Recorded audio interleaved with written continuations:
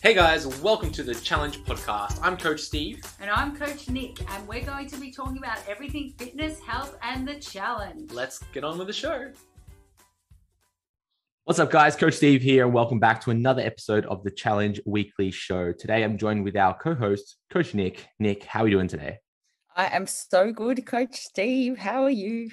I'm really good. And of course, like always, I'm really excited because this week we are in week 7, Nick. We are now into that second phase of the challenge, part 2 of this 12-week challenge. And, arguably this second phase of the challenge is probably more challenging. The first half of the challenge is always really excited. We're full of motivation. We're full of inspiration. It's like that, we're just got married and we're in that honeymoon period. Everything is blissful and amazing. And then, in week 7, that's when that kind of motivation starts to dissipate. Inspiration goes away, and, you start seeing your partner do those weird things and you're like, why did I marry this person? So now we're in week 7, and that's the tail end of the challenge. That's when things, really start to heat up, get challenging. And then that's also the time where we start to see these really amazing results come through. So my quick tip is just to stay driven, stay focused, and, keep on getting through over this next 6 weeks. Yeah, and don't end up on the front cover of Who Weekly being divorced from the challenge after 6 weeks. Yes. And look, one way to think about it is if you continue to work hard on this challenge, we're 6 weeks in, we're over halfway, there's no point giving up now, right? It's like, getting halfway through a marathon and you're like, well, I'm done now. We're on the other end of it, and it's all about just keep on grinding through, get through those couple of hard weeks. Because I tell you now, like this moment right now is probably the hardest, right? Like in that little slump bit, because once we get closer to the end, we kind of get that, second wind that comes into us. We're like, yeah, okay, it's only, 2 weeks away or 3 weeks away. I can do this. But at the moment, if it's 6 weeks away, it's like, it's just a little bit far. Okay, you're gonna have to dig deep and, work hard towards achieving what you set out to achieve. Yeah, and sometimes the final photos are just that little bit too far away to worry about so much, but they do creep up on you. So every single day has to be with a purpose towards those as well. So think of it like that. Yeah, absolutely. I do think it's worth, reflecting on like why you chose to do the challenge, right? We all have our own reasons why we did it. Maybe we want to lose a little bit of body weight. Maybe we wanted to build some muscle. Maybe we wanted to look good naked or to improve our confidence, whatever it is. It's probably worth now reflecting on why you chose to start the challenge and use that reason why to drive you over the next 6 weeks. Mm-hmm. Exactly. And write it down if you haven't, revisit it. It could have changed. That's okay as well. Yeah.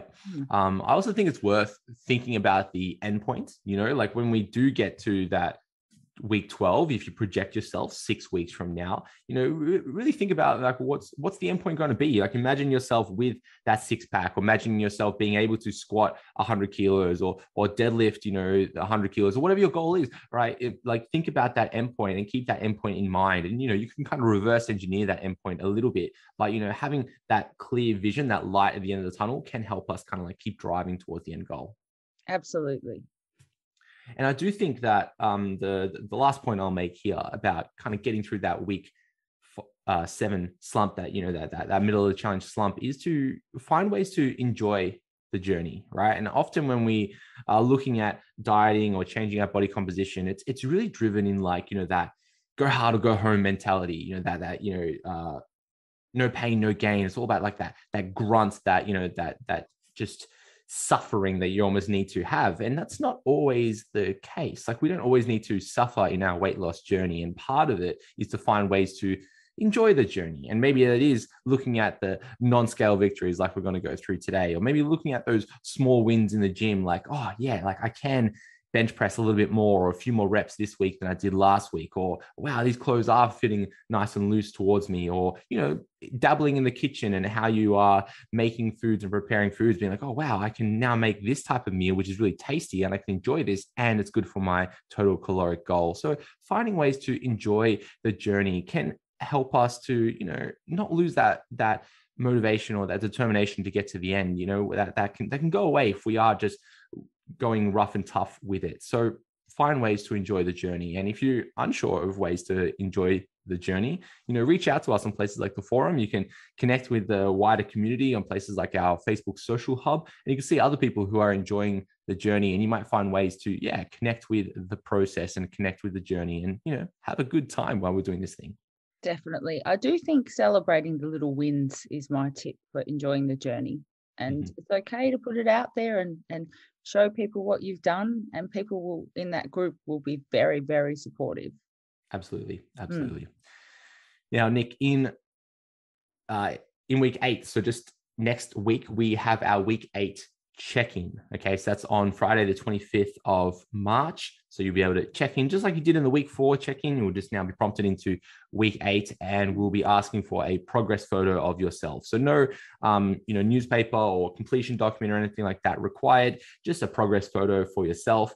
Similar advice to what we suggested in week 4 is to take a photo that's similar to your week 4 and your starting photo, so you can get a nice comparison from the start, week 4 and week 8. So once you complete your check-in, you'll have access to the weeks 9 to 12 training templates. And then you have up until the end of the challenge to do your week 8 check-in. Okay, so that's coming up just next weekend. So yeah, get your cameras ready. Yeah, click.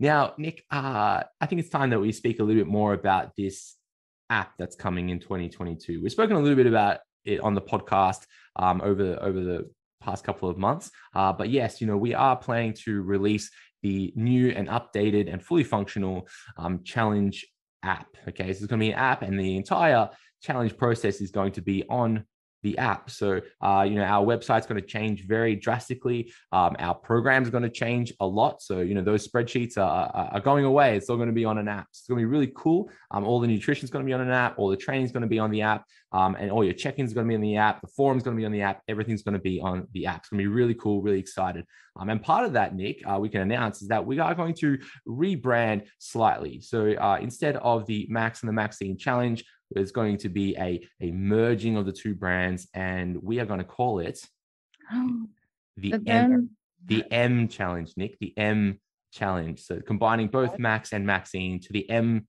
Challenge. That's going to be all on an app, and that's coming in 2022, and we hope to release it by the M, and you can make a little M sign. Yeah, M with your hands. There you go. That will be a little cult.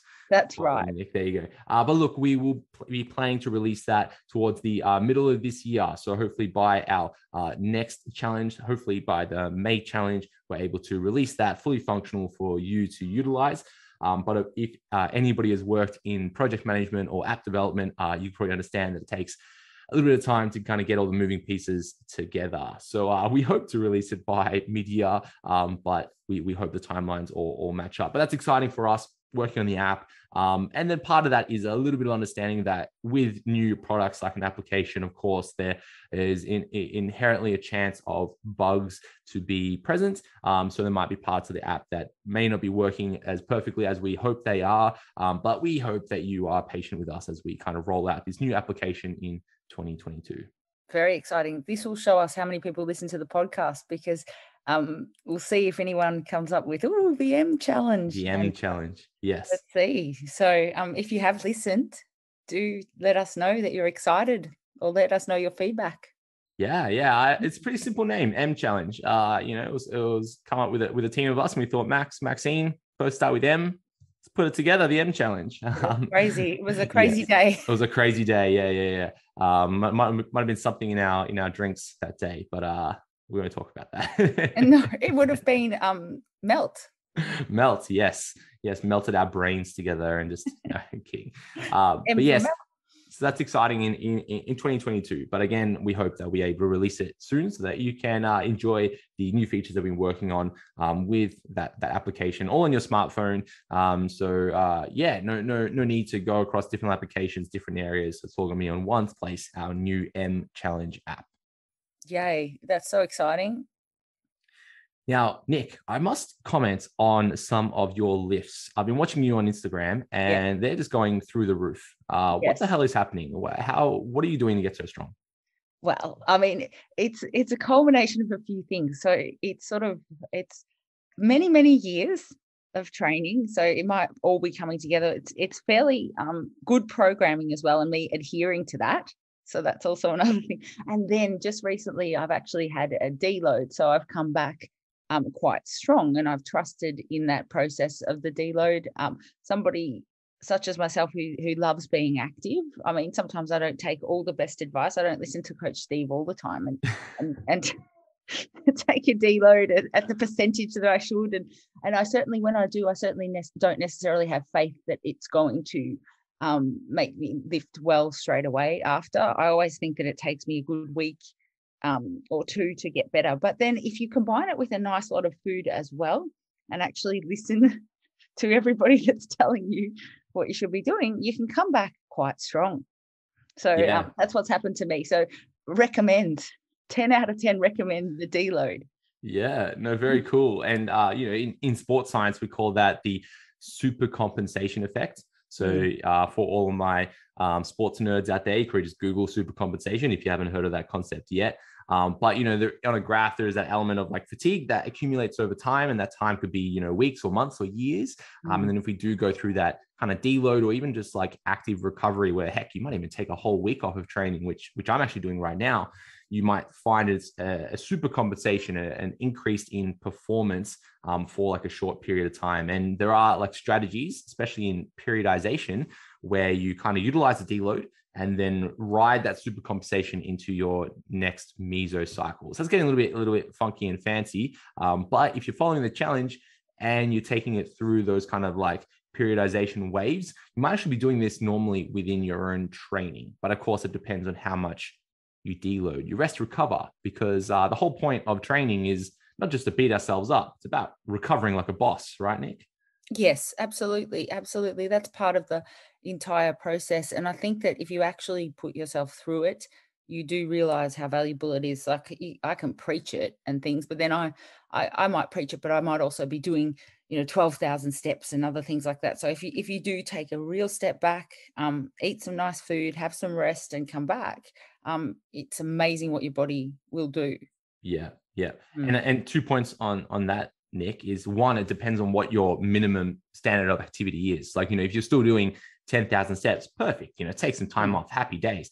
But if your time off is to literally, sit on the couch and not move your body, okay, you might be facing some challenges with that approach to a deload. And then number 2 point is that how many times have you heard of challenges or other people who would say something like, oh, I missed a few training sessions and maybe ate a little bit more food on this particular day. That's it. It's all over, right? Whereas yourself, Nick, I'm taking a few days off of training and I'm eating a little bit more food. It's all happening, right? It's just that mindset shift of you're doing the exact same thing as what someone who might have, quote, fallen off the wagon, end quote, is doing, but in a strategic way to get an improvement in their performance. So if you're listening to this and you are finding that you're falling off the wagon or whatever that means, where maybe you are eating a little bit more food and taking a little bit, lowering your intensity in training, like that could be a really powerful strategy that people utilize to improve performance. So you might find that when you go back to the gym, you feel better, you are like of higher energy levels and you're able to perform harder. So you can strategically use these strategies so that you can get the most out of your fitness endeavors, right? True. And also I always use pictures for progress, and I'm probably quite a bit leaner as well. So just the pictures reflect that. So that is also a really good sign. Yeah. What? I've got to stop reading Coach Steve's articles on deloading. Yeah, deloading. But yeah, look, so like I'm in a bit of a deload at the moment, right? Because I've got my competition coming up this Sunday, right? Or meet. So I'm doing my powerlifting meet this Sunday. And for me, I've had my last training session just a couple of days ago, and I'm going to go through active recovery or a deload over this next week. So I'm not actually touching barbells this week. Okay. Pretty wild. Yeah. So I'm not going to be lifting any weights. I have a reformer bed at home. So I'm going to be doing some like gentle Pilates exercises, a little bit of mobility work, some light stretching, keeping my steps up, but allowing my body some quality time to recover. That's the main goal, just to recover. Like a lot of my joints are really beat up. If you've been following me on Instagram, I've got a little bit of like lower back pain and things happening in me. But, taking some time just to allow my joints to recover, allow my muscles to recover. So then come meet day on Sunday or competition day, everything is back close to peak levels, or if not, that super compensation effect, so that I can put in my best effort on that meet. So yeah, it's exciting times, but I kind of have itchy feet, I kind of like need to lift up something. So that's going to be a little bit of discipline on my end to allow my body to rest and recover, and just focus on, my step count over this next week. You can lift baby George. Lift baby George, yes. He would be, how many kilos is he now? Oh, he's well over 10 kilos now. He is one big boy. There you go. Yeah. Oh yeah. Daddy. We just started him on solids, Nick, and the other night he had a little bit of bolognese. So he's getting some like beef in him. Yeah. So it's going to be McMassive. Oh my gosh. Now, when you do your meet, because you won't have touched a barbell, you'll have to have a bit of a warm-up strategy for that. So just for all of us who are fascinated, just talk us through what you're going to do on the day, just a few things. Yeah, okay, yeah. So all right, so point one would be that I need to make my competition weight class. Okay. So I'm cruising at about just over 104 kilos at the moment, and I need to be under 105 to make the 105 kilo weight class. So my strategy will depend on how my weight fluctuates leading up to that particular day. Okay. So it's quite linear. So if I'm clearly under the 105, happy days, no dramas. My nutrition will be lots of hydration. That will be the big part of it, trying to get as much water into my body as I can, and loading up on carbohydrate, right? Mainly as I lead up to the competition, looking at more easy to digest carbohydrates. So I'm actually looking at what most people would classify as junk food, but things like candies, sweets, like chips and stuff is probably the things that I'm looking for on the actual day, easier to digest compared to things like fruit, right? Mainly because of the fiber content between the two. Okay. Especially leading up to like an hour before, I'll be looking at more sodium and salt. So those things like packets of chips might be a good option for me because they're high in carbohydrate, really easy to digest carbohydrate because they're super processed, and really high in sodium as well. So that will help with performance outputs. Okay. And then mixed in with like lots of water, they'll increase my hydration levels as well. Okay. Then if I'm not meeting that weight class, so if I'm cruising just over 105 for whatever reason, I'll be looking at things like a water cut. Okay, so I'll be trying to decrease water leading up to the event, do my weigh-in, and then when the weigh-in is met, and if I'm underneath that weight class, happy days, then I'll go through a similar cycle, but more fast-tracked, where I'm having lots of water, lots of salt to hydrate my tissues. Okay, when it comes to actually preparing, right, warming up, it's no different to any warm-up you would complete, but a little bit more focused on the actual movement pattern. Okay, so I wouldn't do any long elaborate warm-ups, like I'm not walking on a treadmill or anything like that. I'll go straight to a barbell, empty bar, and practicing the movement pattern. Okay, because it's all about patterning the movement, because I have strength in that one range of motion in that like squat pattern, but if I do something different to a squat, or different to like a low bar squat, which I've been practicing, like a front squat, I don't have as much strength. Okay, so I go straight to that low bar, practicing that low bar patterning, and then slowly ramp up my warm up so that I get closer to the working weights that I use, and incrementing at maybe like a 10% increment, only like 1 or 2 repetitions at a time. Okay, so I'm aiming for like a 220 squat, so that will be my third attempt. My second attempt 210, first attempt 200. So I'm going to be warming up to maybe like that 170, maybe 190 is my final warm up, and then 200 is my first attempt at the squat. And then once I've completed the squat, I move on to the bench press. So I start potentiating or patterning the bench press, and then similar with the deadlift. But I'm a little bit anxious about the deadlift because, it's so fatiguing once you get through the squat and the bench press. Once you get to the deadlift, I probably would need a lesser of a warm up because my body is probably quite fatigued at that stage. Yeah. So, that would be fewer warm up sets of fewer warm-up reps, basically, getting ready just to literally grip and rip, just grab hold and pull that I was thing. thinking that. I was going to say exactly those words. Yeah, you want to be super smart with that one, don't you? Yeah. Yeah. So a little bit of it is grounded in like my strategic nutrition strategy approach to it, mainly focused around carbs, water, and salt, and then a little bit focused around patterning the movement itself. But over this week, I will still be working on joint mobility and such. So like I'm not stressed about my body not ready for those movement patterns. A week off isn't too long, right? You still remember those movements. And it'll just be getting ready mentally for the event, because you've competed, Nick. It's all a mental game, right? You got to be in the zone, ready to perform. Definitely. And yeah, just don't make any silly mistakes, like within their rules, like dropping the bar or something like that. Yeah, you're not supposed to put it down nicely, but you do that sort of stuff. I just have to be mama at the moment and tell you, because don't get all your good lifts and then not actually get them. Yeah, what's going to catch me out is the bench press, because they tell you to start where you lower the bar down to your chest. Yeah. And then once the bar comes to a stop at your chest, they say press, and you press the bar. And once your arms are straight, they tell you to rack or put the bar away. So often people get caught out once they press the weight, and they just rack straight away, because that's what they've practiced with, but they haven't waited for the judge to say rack, and then they get red lighted because they racked it too early, right? Exactly. So you're going to have to just remember those little things. Yeah. And it's a strange one, right? Because you think like, oh, you've made the lift, just put the weight away, but then you get red lighted even though you've made the lift, but you just didn't rack it correctly. Yes, that's a problem. We don't want that problem for you. No. But yeah, it's gonna be fun. It's gonna be great. And hopefully I get the national qualification, which I'm aiming for, 585 kilos total. But we'll see, like no pressure on myself. And I think it's all a learning experience, because even if you fail something like this, it's always you take something away from it, right? And that's the whole point of it. Yeah, 100%. And you can work out from there what strategies worked, what didn't work, and then you can just enter another one. That's right. So, yeah, we wish you all the best, and we can't wait to hear about it next week. Yeah, you'll probably get a debrief in that. It's gonna be good. I'll be asking.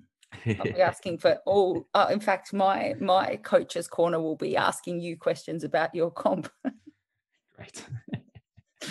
Okay, Nick, let's move on to our non-scale victories for the week. So we're celebrating those victories that aren't really related to the scales. So Nick, who did you find this week?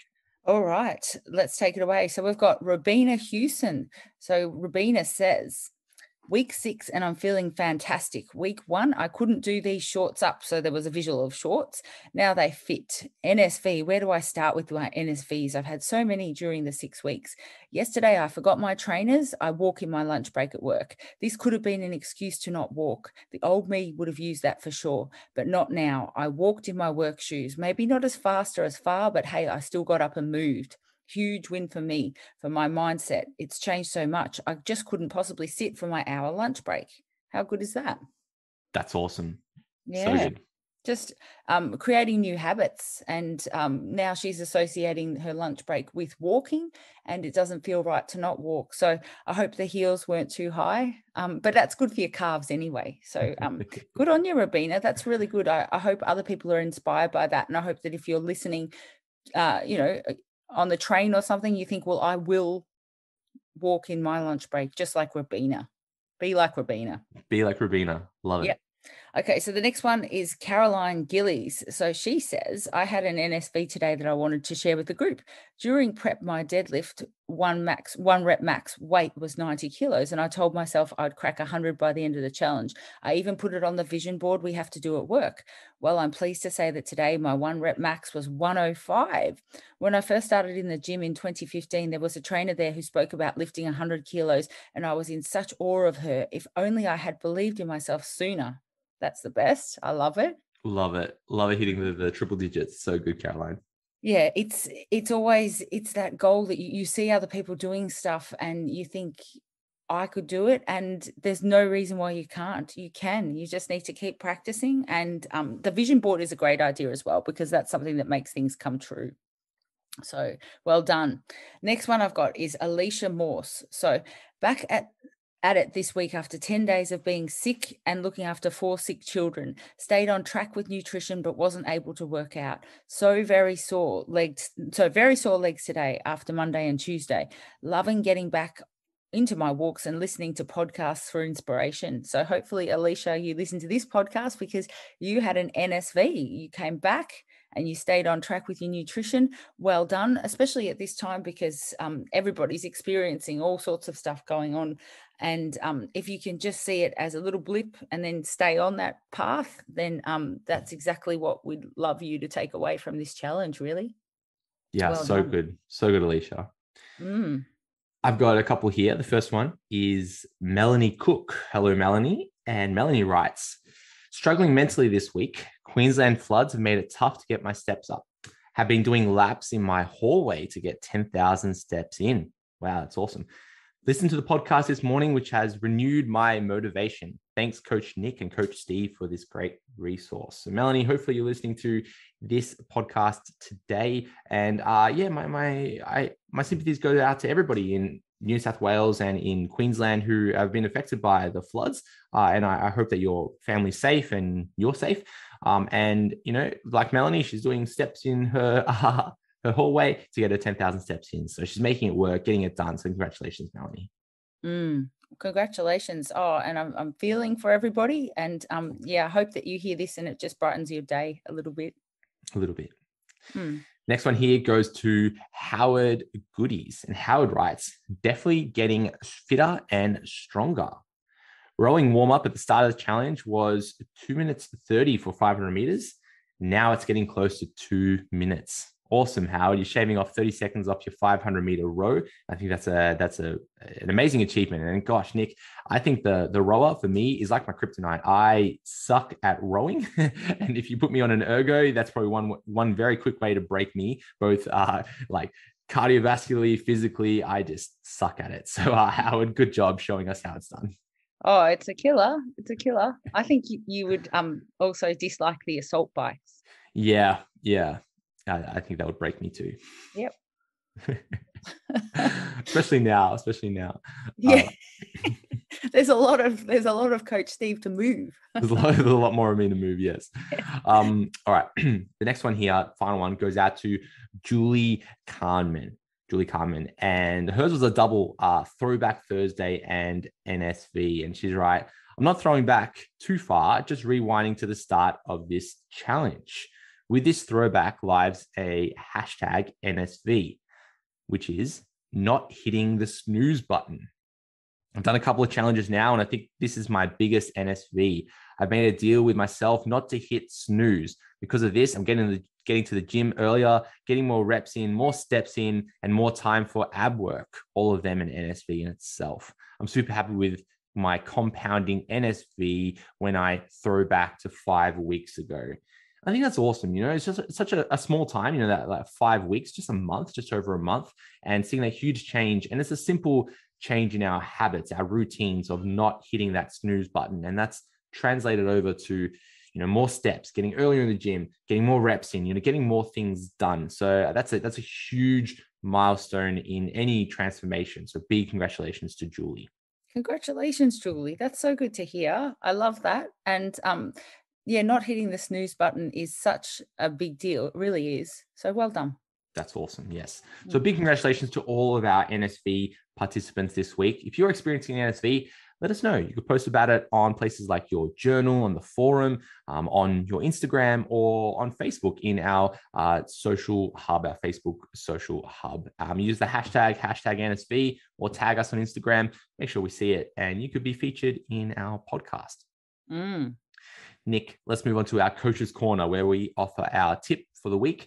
So Nick, take us away. What advice do you have for us? All right. So once again, I'm giving you a bit of a Coach Nick motivation versus discipline type chat. So there was a question on the Facebook group that I will steal just because it kind of sums up everything that I want to chat about. The question is, challenge, slump, or heat? Suggestions to beat either. The last 2 weeks where I have been living is 38 degrees and 1,000% humidity. It's sucking the life out of me, and I've found it very, very difficult to stay motivated.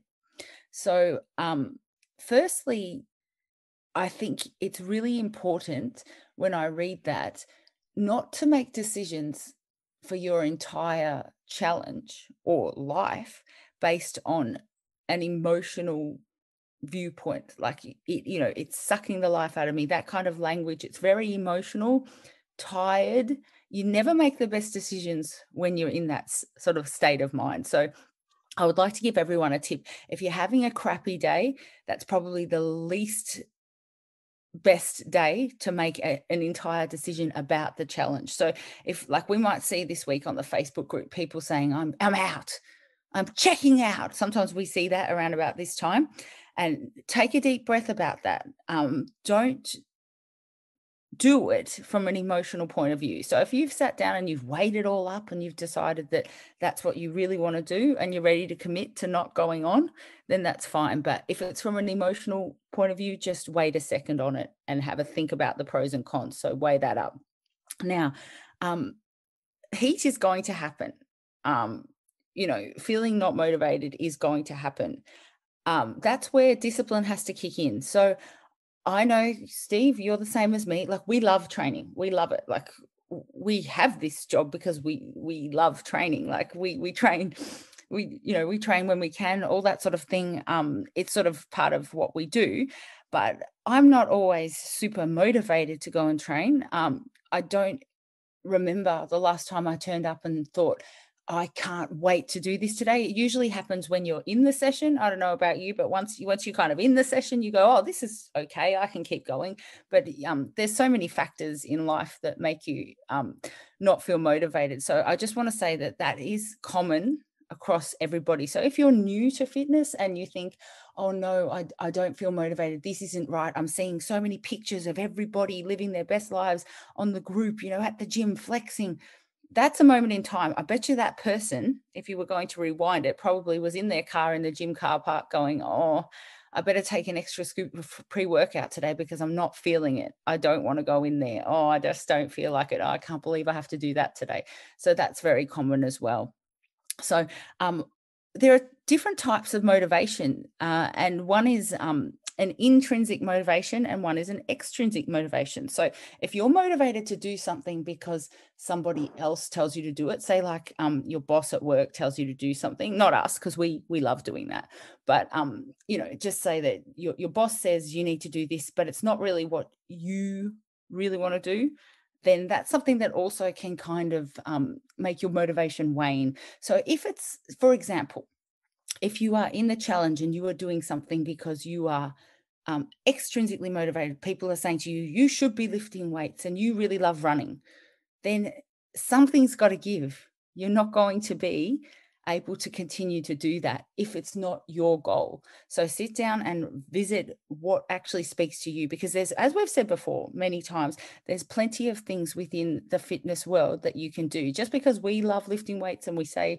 do that, and we talk about resistance training, and you and I have all our goals around that. That can be a side hustle to what you really love to do, which is running or triathlon. I had a discussion on the Facebook group with somebody who said to me, I can't believe you're not doing triathlon anymore. And the thing is, it really comes down to what motivates you. So I was getting out of bed doing triathlons and going, oh, I don't really want to do it. I was like, oh, maybe I could get in that boat and be driven back to the shore. So that isn't good. So that happens to all of us. So I want you to think about just what actually motivates you from the inside. Like, what does your heart really want to do? Unless it's sitting on the couch and eating chips every day, because that isn't probably very good. So towards your best goals, just write a little bit of a list about what really motivates you inside. So Coach Steve, what is your intrinsic motivation? My intrinsic motivation? Well, I think for me, of course, it's changed over time.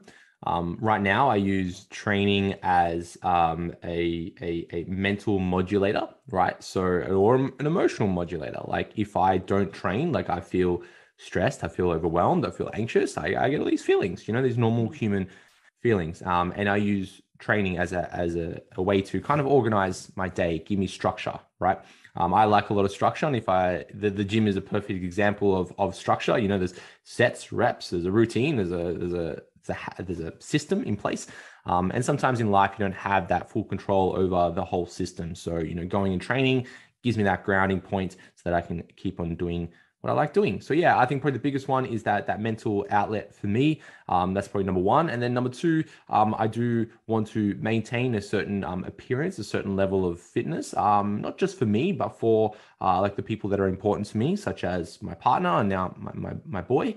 So, I want to look and perform a certain way so that I can, play with my son, or go for a walk, or do the gardening, or look a certain way. So yeah, there are some like mental outlets for me, and then doing it for somebody else, which is an interesting one. I think is a big driver, especially for those of us who have like dependents. That can be a big motivating factor. Like, I want to train so that I can still play with my son, right? I want to train so that I can be the best version of myself, so that I can be there for him. And that's important for me, and that's what kind of gets me into the gym. I think that's really good. I think that's something else that you can do. And that's a really good point. Something that you can do is remove yourself from the equation, remove your own emotion from the equation, and think about everybody else who might benefit from what you're doing as well. If you're just in a slump and you're like, I just can't keep doing this, but then you can go back to thinking, I want to be healthy for my family. And that one will probably get you right into the gym pretty quickly. And just one other thing I want to touch on before we move on is, even though we've just had a pretty good discussion about it, the other thing that I think is really important is sometimes to stop overthinking it. You might be feeling tired, you might be a little bit unwell, things might be happening, it might be hot. It might not be the best day to do a massive training session. So just focus on that particular day, getting yourself moving a little bit, keeping up your hydration and sticking to your nutrition. Nothing bad's going to happen. We've spoken about that ad nauseum today. Like, it's our favorite topic today, just about having a bit of a rest, backing off. Don't overthink it. Don't make any huge judgment calls on yourself if you need a rest occasionally. And just remember to keep moving forward. That's right. It's about all those little steps to get you closer. Definitely. Yeah. No, so good. So good. Nick, I want to talk a little bit about injuries. Okay. And how do injuries actually happen? Okay. So to really start with definitions, what is an injury? An injury is actual tissue damage in the body. Okay. That's quite different to pain. So pain can be present with or without an injury. And an example of that is, let's say, a bruise, right? We've all had a bruise, and we've all kind of found a bruise that we didn't know we had. So a bruise, what it is it's bleeding, right? It's bleeding so because of tissue damage. But a lot of times bruises aren't painful, unless you start poking them. But a lot of times we don't even know how we got that bruise. Okay. So, the pain isn't always associated with an injury. And then even the level of pain doesn't always equal the level of the injury. And an example of that is like a paper cut. We've all had a paper cut, and that could be such a small, insignificant little thing on your hand, but it's like the most painful experience of our life. So the level of pain doesn't always equal or match the level of the injury, and pain can be present with or without an injury. Okay, so I'm going to talk a little bit about how injuries actually happen. Okay, and it is a little bit of a simplified kind of math equation. Okay, so we all have a certain capacity of our body, right? Think of it like a weight limit. Okay, and an example would be a little silly chair that I bought George. Okay, so it's this like giraffe, right? It's like this giraffe, and you could sit on it, right? And it has a weight limit of 100 kilos. Okay, so me, I'm at 104 kilos. Okay, so if I went to sit on the little giraffe, the giraffe could kind of break, right?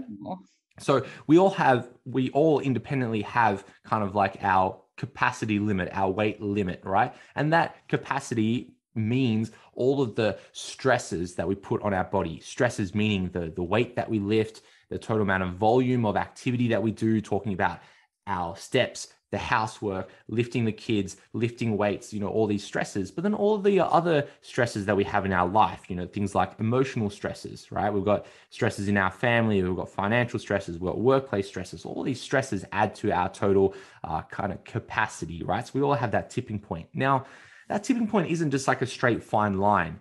it's a bit more of a range. Okay. So similar to this giraffe, like I could go and sit down on the giraffe and I'm sure it will be okay. You know, I'm 104 kilos. The weight limit is 100 kilos. It would be okay if I kind of slowly sat down on the giraffe and just relaxed, right? But it'd be very different if I went and, like jumped on the giraffe, right? Something out of like a WWE move. Like if I jumped on the giraffe is going to break, right? Because the force is no longer just 104 kilos of Coach Steve sitting on the giraffe. It's like, we're using that momentum. It's a different force, a different vector onto it, and it would, collapse. Okay. And that's kind of similar in our body, right? Where there's a range, right? So depending on the individual day, maybe our emotional state, how much of that stressor actually like hit us, right? That can change our overall capacity, all right? So what happens when an injury occurs is our, volume, our total workload overreached our level of capacity. Okay. And that could be, again, through a culmination of lots of things, right? Such as our emotional state, our stress from work. We've got our kids' lives, putting an extra stress on us. We've maybe financially under a little bit of stress, and you're going to go and try to get the 100-kilo deadlift, right? So all these stresses can apply. Now, there's this concept of kind of like acute stress versus chronic stress. So if you're constantly in a state of, lots of things, let's say 100 units of stresses in your life, that's your normal, right? You've been doing it for a really long time.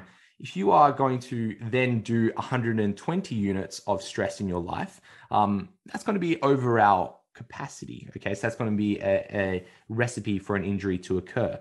Whereas the other way, if you are constantly doing 100 units of stress in your life, but then you're now doing 80 units of stress, okay, you're in happy zone, right?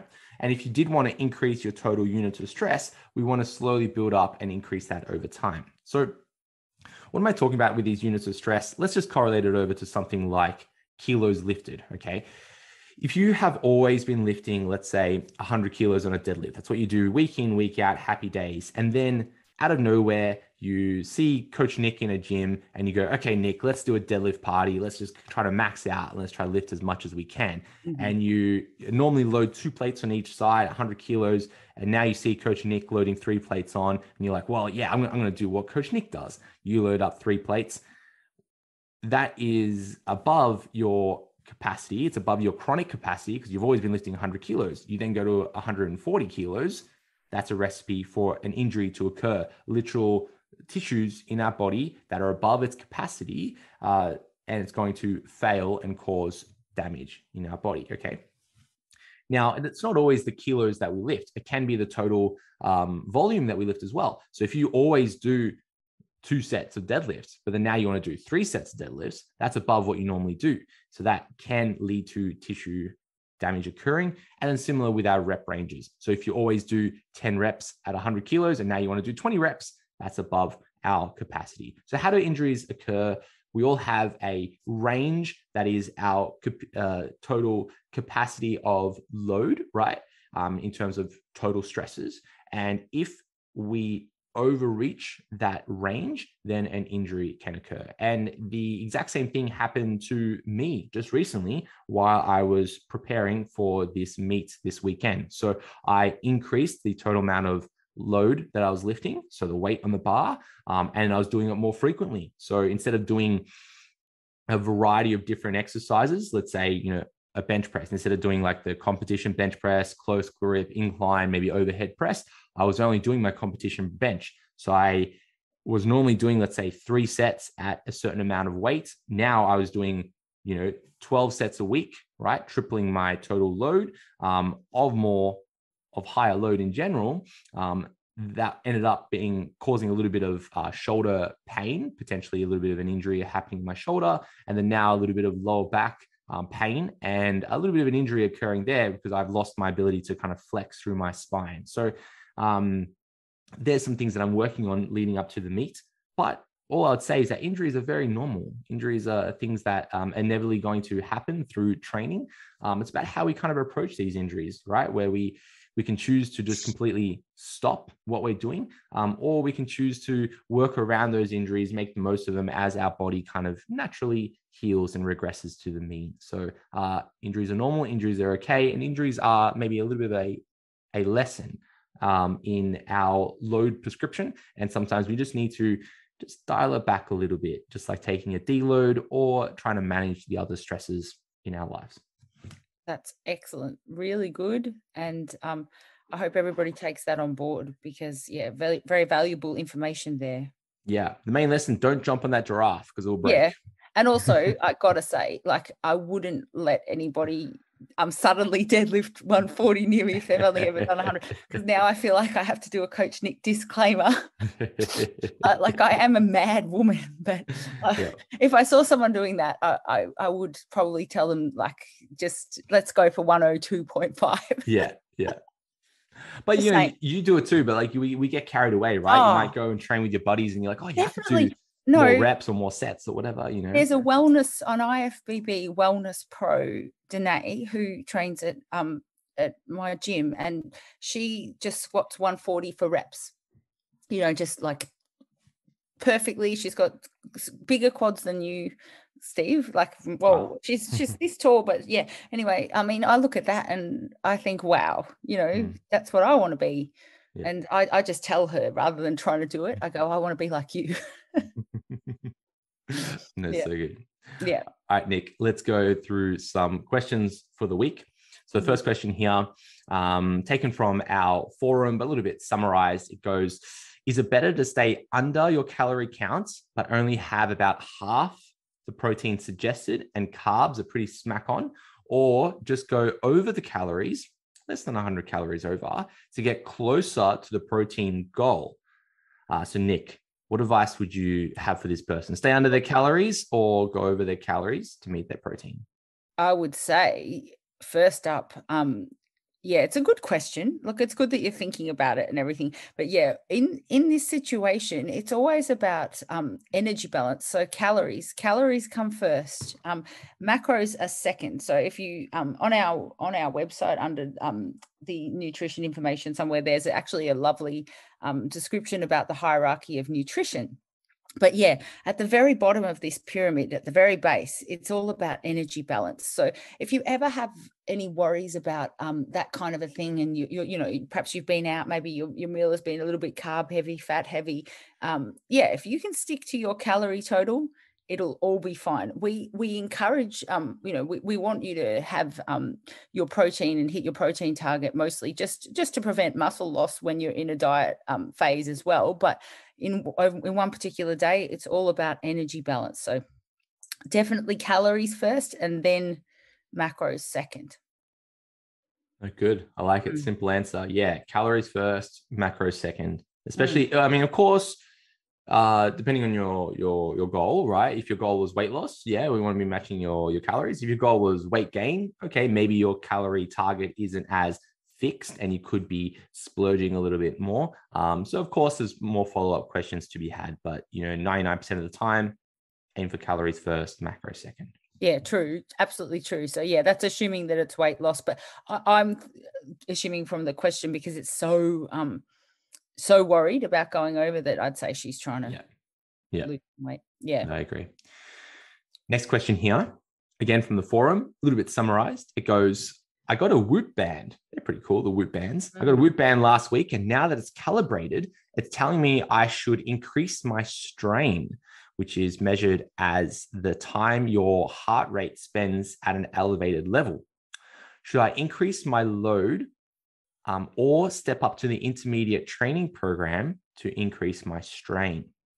Okay, let's talk about it. So what causes our heart rate to be elevated? It's training at a higher intensity.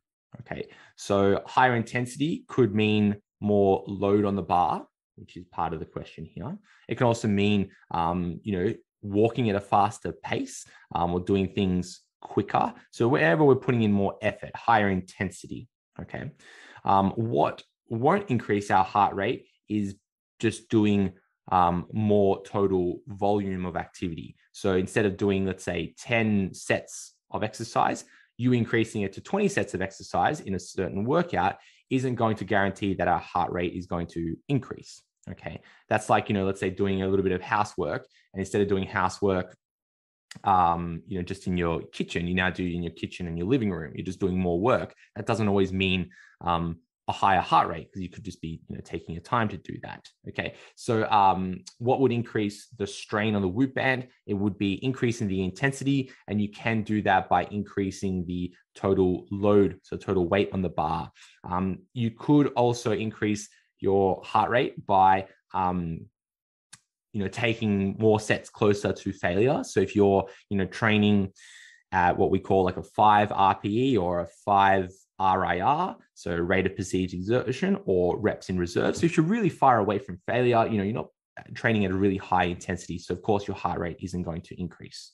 Now, the only comment I would make about increasing heart rate isn't always closely linked to, body composition changes, right? We don't need to, really elevate our heart rate for like fat loss to occur. Fat loss happens when we consume fewer calories than we require. So it's nothing really linked to our heart rate. Sure, you can go on and rationalize saying that at certain heart rate zones, we are metabolizing or oxidating fat more than glucose in our body, but that doesn't always change the total amount of fat in our body. Okay. So to reach the Whoop goal would be different to reaching some of the goals that you might have in the challenge. Because if you wanted to reach that Whoop goal to increase your strain, you might as well just walk on like a treadmill at a medium to high pace. That's going to elevate your heart rate, and you could do that for 20 to 30 minutes. Great, you've got your elevated heart rate. Whereas if you're training lifting weights, that's more of like interval training, where your heart rate will increase, then decrease, increase, then decrease. So your total time spent in your strain would be lower than if you just did some steady state cardio. So the crux of the question would be kind of back to that. It depends on the goal. If your goal is more challenge related, increasing body composition, we might not need to worry about your Whoop strain. Or if your goal was really grounded in increasing your Whoop goal, you may not even want to look at the training program and focus on just some steady state cardio. Yeah. And also sometimes when you do that elevated heart rate stuff, the intense stuff, it just takes your body a bit longer to recover as well. So you can get quite fatigued. And then sometimes, your sleep can suffer a little bit. And the thing that I always talk about, you start to get a little bit hungrier, especially when you start to do that first up. And those devices can be pretty demanding. The heart rates that they what they measure as an elevated heart rate, sometimes it might not be accurate. You might be already up there and it hasn't measured it, and there's a delay. I love it, but it's just those other little things to think of that sometimes you don't think of because you just trust that device. Yeah. I do like smart devices. I think they're really cool. The technology is really awesome. I would like to see them become even more awesome. I don't know what's above awesome, but even more awesome than what they are. Yeah, I love mine too. I'm obsessed with it. I will even make silly comments about mine, such as, I've done this less today than other days, and I get sucked in by it all.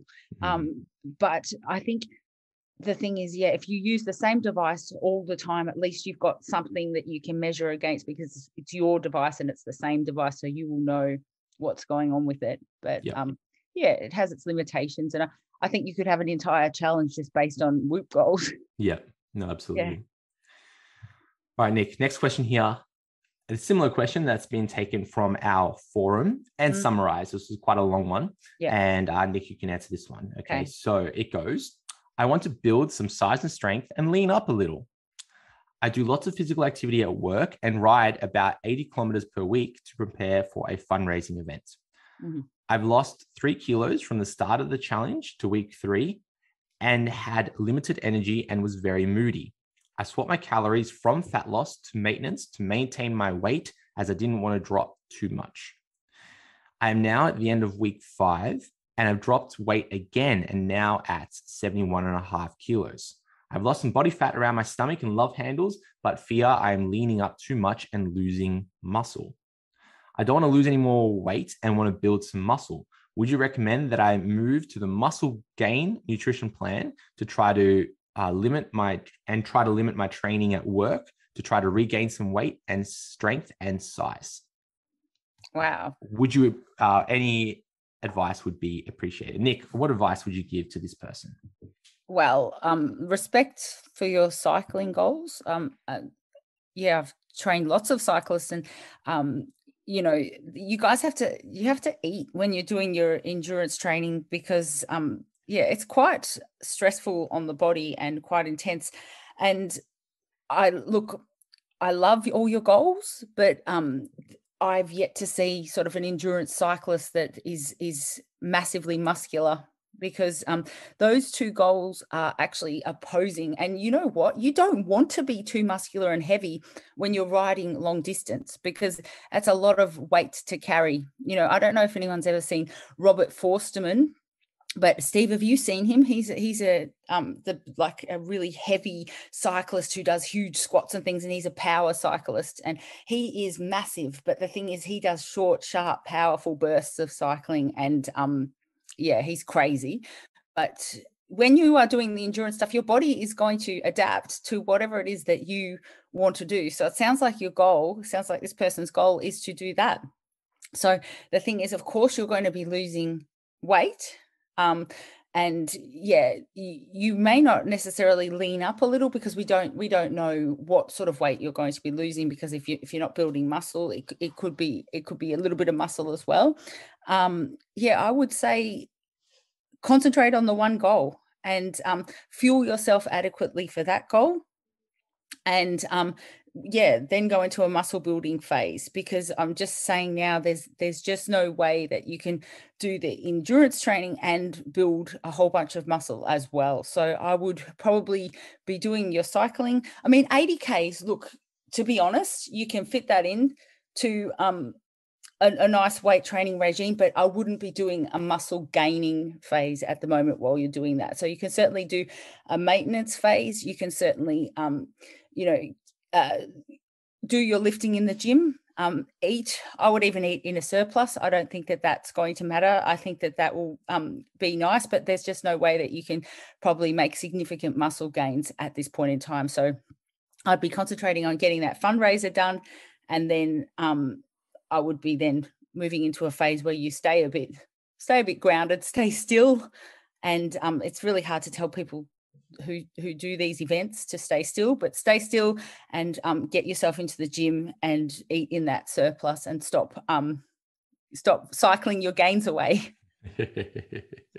I'm allowed to say that because I did that for years. So I'm really allowed to say that, and there's nothing against that either. It's great, and it's a great goal, but you can't build, because I know that, because only recently, because I've stopped doing all the spin, and that's when I've started to gain. Yeah. It's a revelation. Yeah, I think the biggest point of this question here is, you've got to eat more, right? If you wanted to build muscle, it probably wasn't wise to go on a fat loss strategy, which would put you in an energy deficit. So of course you can't add more mass if you're eating less energy, right? And moving to the maintenance was a good step, I would say, to further increase your energy intake, especially if your goal is to build muscle. Even if you just look away from all the other activity that you're doing, just ignore the cycling, ignore the work you're doing at work and all the other things that you're choosing to do. When it simply comes to building more mass on your body, you need a surplus of supplies, right? It's just like building a house. If you want to build a house, you need, timber and bricks and cement and all the things to build the house. So for yourself, I would say to just eat more food. And especially if you're being so active, you might even then need to eat more than what a program is suggesting for muscle gain, because, you're so unique, and you need to find the right calorie prescription for you. If I was to say have 3,000 calories, that might be enough. There might not be enough given your physical activity level. You might be looking at 3,500, 4,000, 5,000 calories. It might be a problem where you just can't get enough food in to stop that weight going down, especially given how much activity you do. And then you might find what's a really cool thing that happens is by eating more food, you get more efficient at your cycling. Sure, it's a long distance, but you may be, instead of getting to kilometer number 70 and being, death on wheels, you might find that kilometer 70, you're like, hey, this isn't that bad. I can keep going. So eat more is probably the advice that I would give to this person.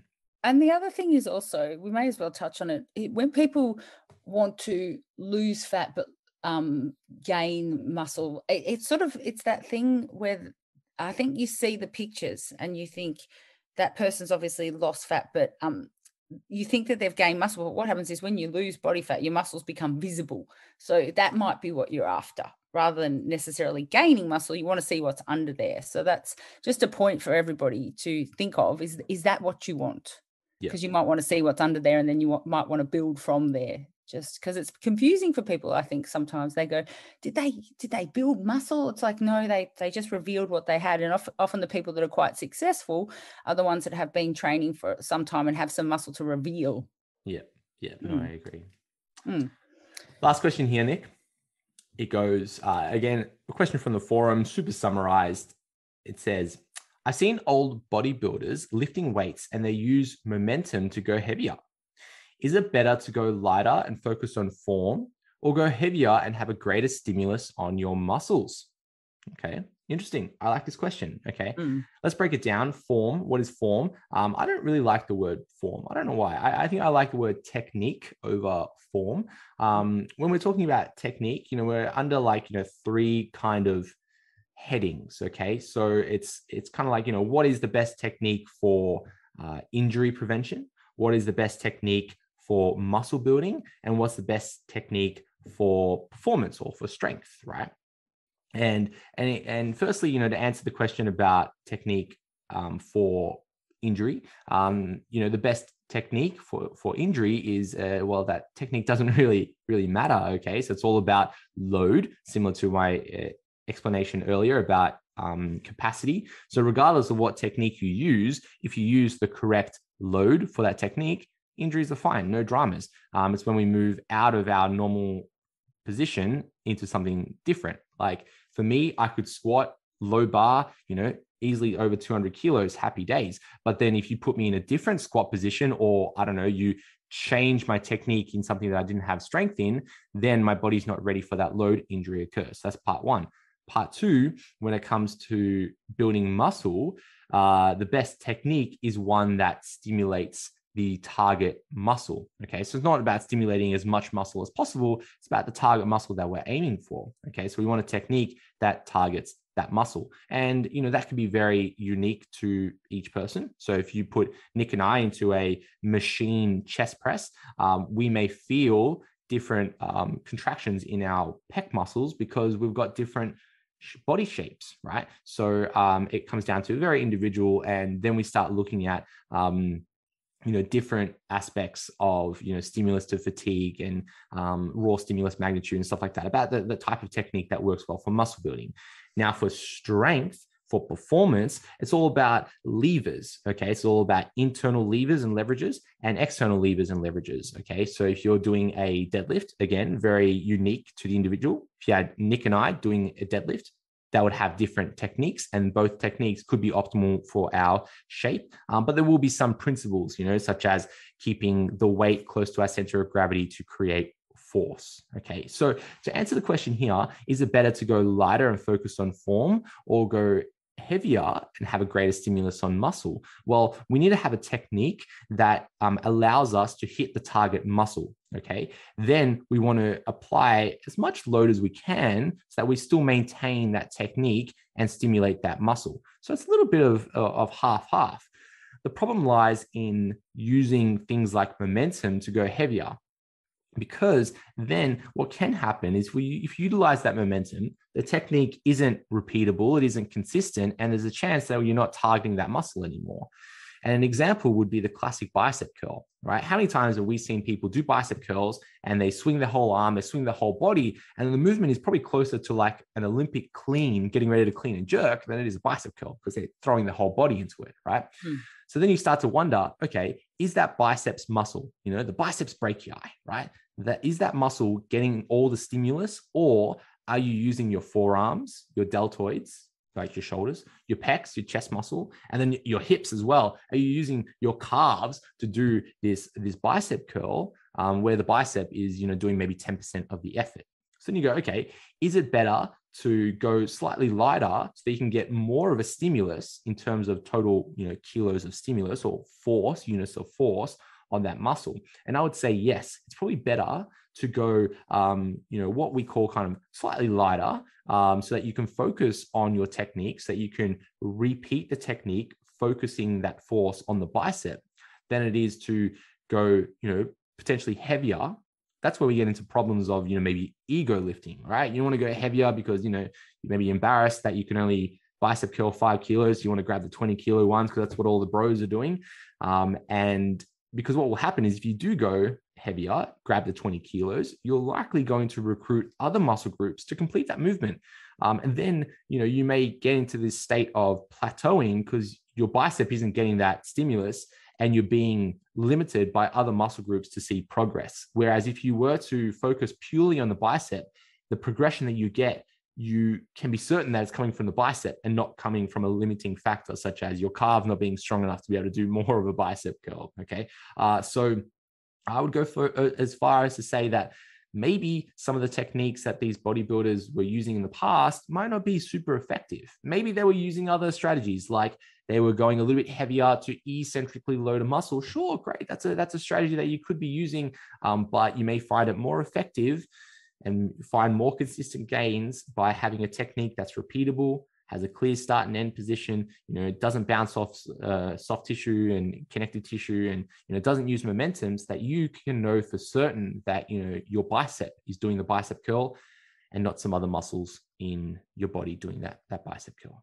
True. And also, like, bless the bodybuilders from old school. A lot of guys from then have quite a few injuries and things that they probably still have to work through if they're still training. So that's the other thing to think of. Like, it might have been good viewing, but where are they now? Yeah. And I'm not trying to be mean, because that's their lives and they loved it and dedicated everything to it. But yeah, just for longevity, especially if you're not like a pro bodybuilder and you don't get paid to do it and it's not like your thing, then I wouldn't be risking it. Yeah. And I would also go as far to say, like, let's consider that like 80-20 principle. Like the things that you might have seen old bodybuilders do, right? Like the videos, hey, that might have been the 20% of stuff that they did. Maybe they did it because the camera was there. Maybe they did it as like at the end of their session, maybe as that little burnout or something like that. You may be surprised that the 80%, the bulk of what bodybuilders were doing was like the super simple, almost boring stuff, using quotation marks, where, it was that super controlled bicep curl, like the classic Arnie doing his concentration curls, where, no other muscle is moving except that bicep. Only the elbow joint is moving in the entire body. Okay, great. That's 80% of it. But then maybe that 20% at the end was using a little bit of momentum, trying to get that really big stimulus on the bicep. Sure. Okay. Maybe that might have been an example used. So I would go as far to say as like, it could be a useful strategy towards the end, but the bulk of your training should be, very machine-like, right? Not using machines as in machines in the gym, but, a machine where it's just a uniform back and forwards. Okay, we know, we're confident, we're consistent with our movement pattern. Okay. Because that goes a long way, because like I was mentioning about injuries, those kind of momentum-based exercises have a really high risk of injury, because each repetition is different, right? You can't be completely certain that each rep is exactly the same, that you're targeting the same structures.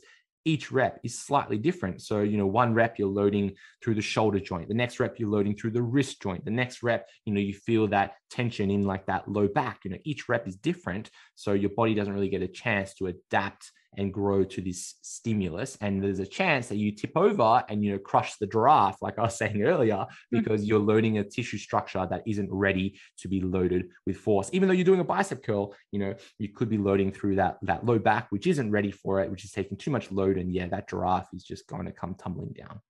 Do you think the podcast could be called Crushing the Giraffe? We're going to have to name it Crushing the Giraffe. That's it. Yeah. Or maybe How to Crush the Giraffe. Because, some people want to crush the giraffe. If you're a little bit sadistic like that, that's cool. No,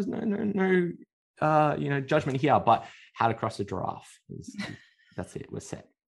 I think it'll get the most listens out of all of them. Like, what is the giraffe? Yeah, that poor giraffe has made himself famous. But look, Nick, let's wrap it up there for episode number 56 of the Challenge Weekly Show. If you like this episode, check out our 55 other episodes, and we'll catch you next week for episode number 57. Well done, everyone. See you soon. Thanks for tuning in, guys. If you like the show, share it with a friend. Or leave us a review on iTunes to spread the good word. See you next time.